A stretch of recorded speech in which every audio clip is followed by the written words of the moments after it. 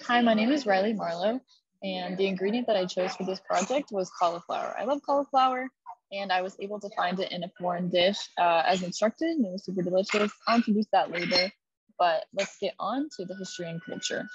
Cauliflower can be dated back to 600 BC, originally being found in Asia Minor. It made its way to North America in the 1600s on ships, and today most US cauliflower farms are found in California. Something modern and political that I found concerning cauliflower was that US Representative Alexandria Ocasio-Cortez said in an interview that cauliflower is colonial when it comes to public garden spaces in New York. So she was trying to set up garden spaces, and she believed that more culturally familiar plants to the city should be grown to the things that would appeal more to the immigrants that originally came here, such as yucca or plantains. It's an interesting take, just something political that I found online. History and culture continued. Religiously, Hindus do seem to consume more amounts of cauliflower. Many identify as vegans, as the Vedas instructs not to kill useful animals. And then I cited where that was found in their holy book. And so I thought that was an interesting religious connection that cauliflower can have.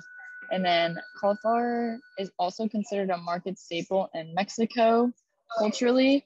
And meals such as cauliflower rice, roasted cauliflower, and fried cauliflower are commonly consumed dishes there, just showing that it's a huge part of their daily consumption.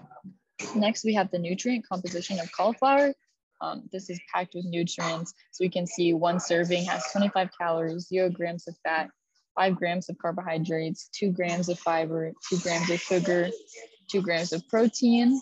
And so one serving of it contains 100% of your recommended daily intake of vitamin C and 25% of your daily vitamin K. So you get a lot out of just a single serving of this. Small amounts of calcium, magnesium, potassium, and iron can all be found inside of cauliflower, so you're getting a ton of benefits. Relationship to diseases.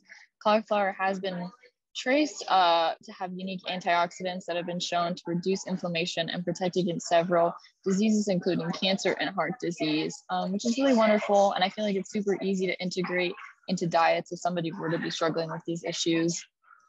Addressing the quality. According to experts, cauliflower heads should be firm and tightly closed. While cauliflower now comes in many colors, white heads of it should be pale and not possess any dark spots. So that's just going back to the original color and identifying it. In soft or dark heads of cauliflower, you can see to the left, there's a little spot there, and that indicates impending spoilage. And so if you see that at the grocery store, you should not pick that up. Agricultural information. We can see the seasonality. Peak cauliflower season is September through November, so it likes warmer summer climates. However, it is never found to be unavailable, at least in American grocery stores. They do strategic growing and storing to make sure that you have access to it year round. Sustainability wise, cauliflower is generally sustainable, and most people are typically not allergic to it. It's pretty uncommon. With the increase in pesticides and GMOs, however, this has become a threat to animal lives as it pollutes water sources. Those pesticides and things like that will flow downstream into their water sources or into their grass or grains of food, and it is causing a lot of issues amongst animals. And while this is not everywhere, worker exploitation can be found in relation to the production of cauliflower, but unfortunately, that is something we face with a lot of different crops and goods. My dish that I tried with some friends was aloo gobi from Sitar, an Indian restaurant. It was really amazing, actually. I had never really chosen a vegan dish at an Indian food restaurant, so I thoroughly enjoyed it. Thought it was delicious. It was cauliflower and potatoes with spices and a sauce. The spices were balanced and rich. As someone from Houston, I've tried a lot of good Indian food. However, I felt that Sitar's dish was definitely able to compete with the locals that I'm used to.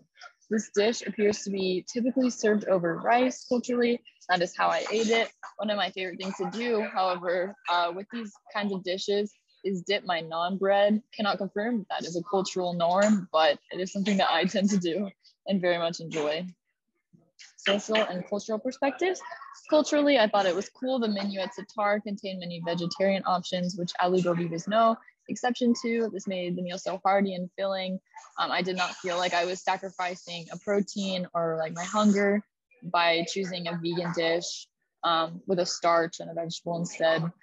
When it comes to American food, or at least in the past, it felt like going allergen-free, vegetarian or vegan meant you had to sacrifice like flavor and texture, but the Indian population has not let that become a problem for them. They continue to serve delicious meals, even vegetarian.